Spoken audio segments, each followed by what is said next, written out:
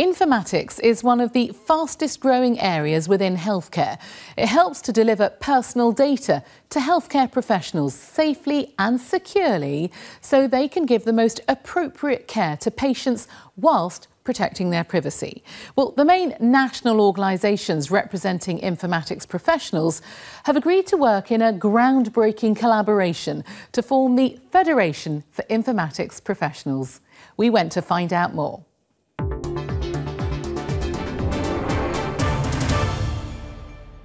Trevor Fossey had a stroke 5 years ago.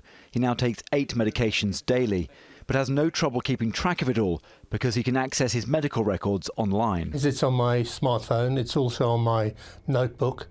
If I do have a relapse, even if I'm abroad, I can take my medical record out and show them.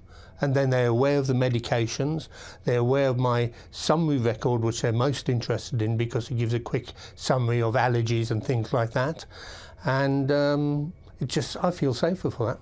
These smartphone apps are just one example of how powerful informatics can be. In fact, the future delivery of almost all healthcare will depend on digital technology to share patient information securely and confidentially.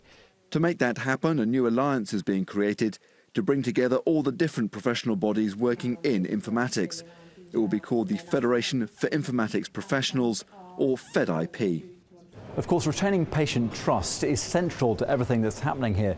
But the most important thing is educating everyone to understand the power of shared information, whether that's the patients, the doctors that treat them, or in fact the IT professionals who develop those systems that will ultimately hold all our personal information.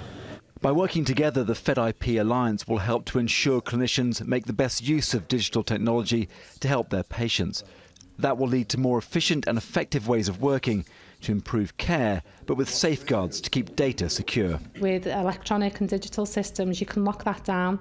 So as a receptionist, I'd only be able to see the demographic side of the data, just the name, address, those type of things that I need to do my job. Whereas at the moment, if I walked into a medical records library and picked up a case note, I've got access to everything. So I think with digitalisation, you will have much more control, much more security. FedIP has also been created to improve the lives of staff that work in the informatics industry.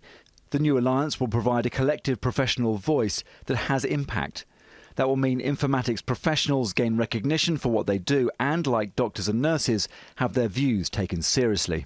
They will find that the professional landscape will be much simpler and easier to work out which professional body that they should join and belong to.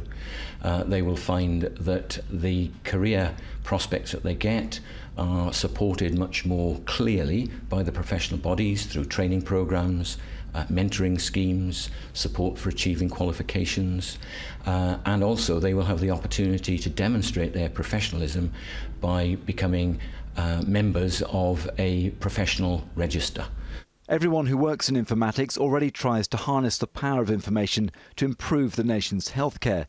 But it's hoped the process of collaboration under the umbrella of FedIP will act as a catalyst for further rapid invention. It's one of the big challenges we have in healthcare is it takes some 17 years for half of clinicians to adopt the evidence base once it's known.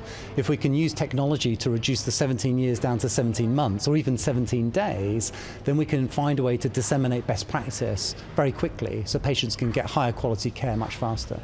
As more information is appropriately shared, services between health and social care will become more joined up, convenient and accessible. If they're doing an assessment of an individual who's been discharged from hospital, for example, they have access to the range of services, not just from within the traditional health and social care services, but from within the community. And that in turn, I think just it has to be better.